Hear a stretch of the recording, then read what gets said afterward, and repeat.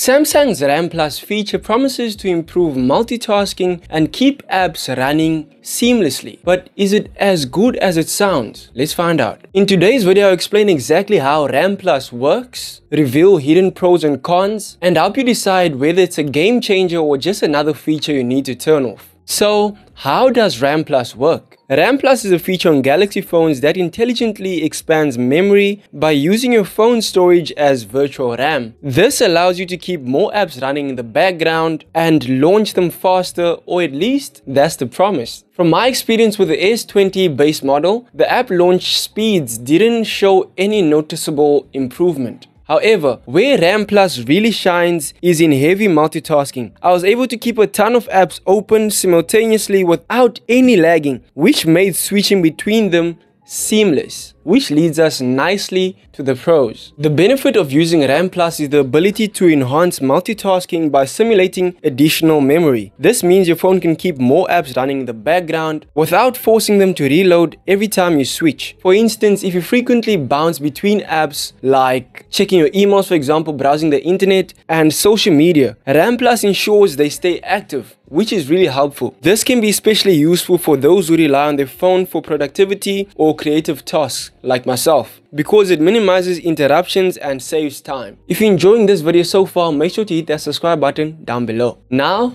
the cons. Virtual RAM is generally slower than your normal RAM or physical RAM, whatever you call it, because it uses your phone storage, which isn't as fast at reading and writing data. And also, if you keep RAM Plus on for a long time, it can put extra strain on your phone storage. This extra workload might cause wear and tear on the SSD over time, possibly reducing its lifespan. While most modern storage is durable, relying too much on virtual memory could affect its longevity, especially on phones with smaller storage capacities. Now that you have a better understanding of RAM Plus, should you enable it? If your phone has 8 gigs or more of physical RAM, you probably don't need to turn on this feature at all, because 8 gigs is overkill, and yeah, the RAM keep on increasing every time and you don't need to use this feature. However, for devices with less RAM or heavy multitaskers, RAM Plus can be helpful to boost performance. So overall, whether or not you should enable RAM Plus on your phone depends on your phone's specs and usage habits. Like I mentioned, if you're a heavy user or someone that uses a phone for creative tasks,